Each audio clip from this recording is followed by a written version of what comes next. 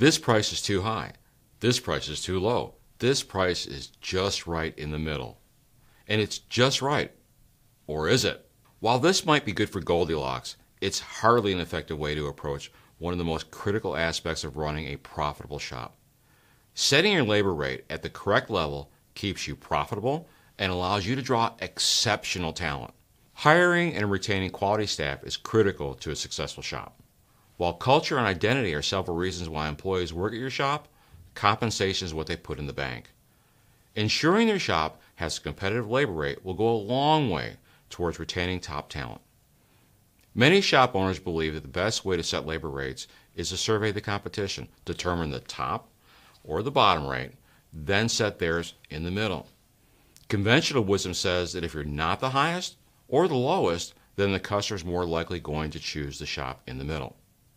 In the fashion game, some luxury retailers set prices for goods 25% higher than you can purchase from other retail outlets. The quality of the merchandise is exceptional, but what they're really known for is service that exceeds the expectations of the pickiest customers. Other stores, which advertise the lowest price in town, tend to focus on the value shopper.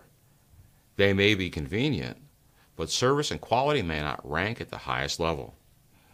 Each retailer occupies its respective space, which, based on their business model, allows them to operate a profitable enterprise. While one caters to customers who appreciate quality and service ahead of price, the other draws the value-conscious buyer.